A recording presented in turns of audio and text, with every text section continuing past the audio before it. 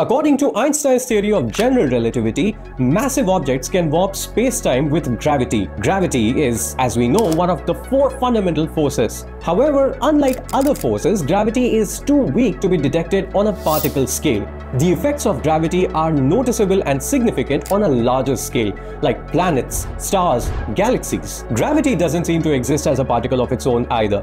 Theorists can predict the properties of a gravity particle, also known as graviton, but when they calculate what happens when two of these particles collide, they get an infinite amount of energy concentrated in a small space. A sure sign that the math is missing something. One possible solution that theorists borrowed from nuclear physicists in the 1970s is to completely get rid of the problematic point-like gravitons. Strings and only strings can collide and rebound cleanly without implying the physically impossible infinities. This strengthens the idea of string theory.